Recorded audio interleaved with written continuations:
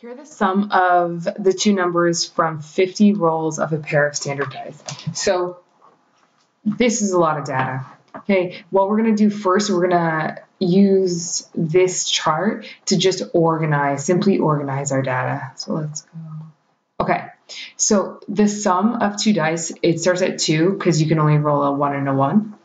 And then it goes all the way up to 12, which is a 6 and a 6. 2, 3, 4, 5, 6, 7, 8, 9, 10, 11, 12. Oh, and we don't need the last one. So now let's just make a tally of all of the numbers here. So I'll do 3 at a time.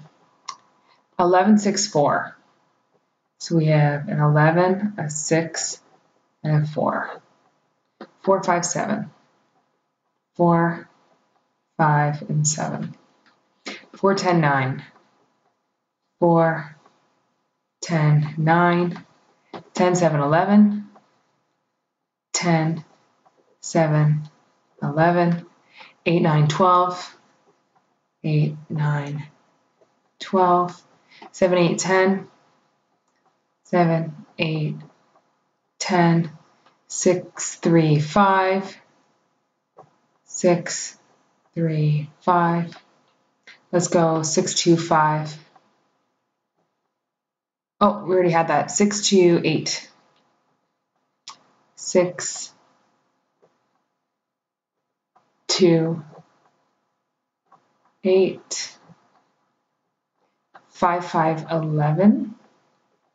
Well, 5, 5, and 11. 9, 7, 6, 6. Those ones are easy. So I'm going to do 4, 9, 7, 6, 6. Okay. 7, 2, 5, 6. 7, 2, 5, and 6. 2, 6, 5, 8. 2, 6, 5, 8. 6, 5, 8, 5, 5, 9. 6, 5, 8, 5, 5, 9.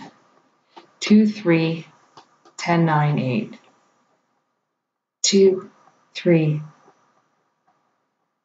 10, 9, 8. And I hope that I have all of those correct. I know sometimes on this software, the numbers erase or the lines erase. So let's actually tally up the frequency.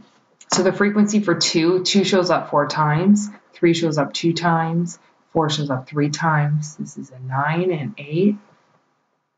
Yeah. 5, 6, 5, 4, 3, and 1. Let's actually do the total here. So we have 4. Oh, we don't even need to do the total actually right now because the cumulative frequency will figure that out. So up until here, we count for 4, and then 6, 7, 8, 9. So you keep adding this on. Okay, 9 plus 9 is 18. 18 plus 8 is 20. Let's go 6. 26 plus 5 is 31. 31 plus 6, we get 37. 37 plus 5. I'm so lazy. 42. 42, 43. 43, 44, 45, 46, 47, 48, 49, and 50. Okay, this is perfect because there were 50 rolls of a pair of standard dice. Okay, so let's continue. So this is our sum, tally, frequency, and cumulative frequency. This is a chart. A lot of times I'll put this chart on the test for you. It's just there to completely just organize your data. Now, let's use the frequency table to organize this data. We did that. Are there any trends or patterns apparent in this table? The bigger numbers here, the more frequent numbers are right in the middle. So this could look this could look like this, okay? Which we'll eventually get into. I want this to curve. Which would be similar to a bell curve, but we'll get into that in another 1 or 2 units. Now use a graph to illustrate the information in a frequency table. Okay, so we're gonna use this information in the frequencies table to graph it.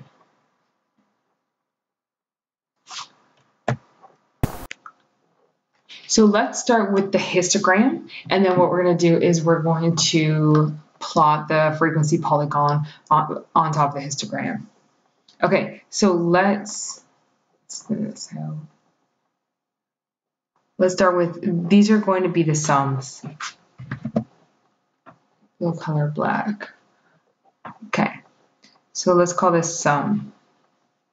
This is going to be a sum of 2, 3, 4, 5, 6, 7, 8, 9, 10, 11, and 12. And then this is going to be the frequency at the side. So the frequencies, if we take a look at the frequencies, the biggest one is 9.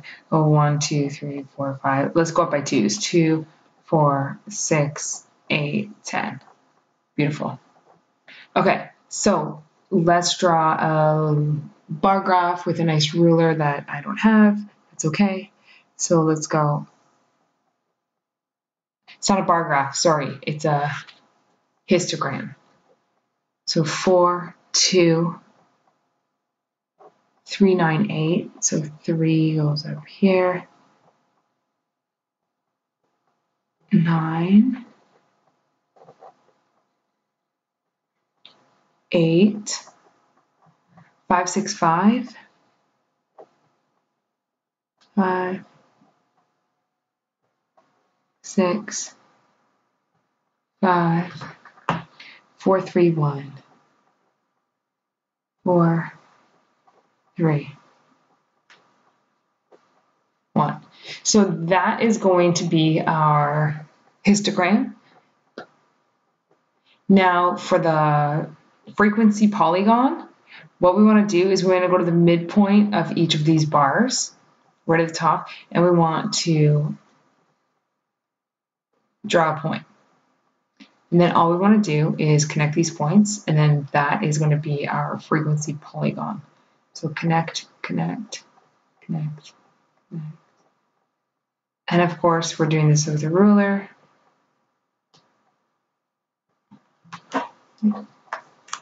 And that should be it.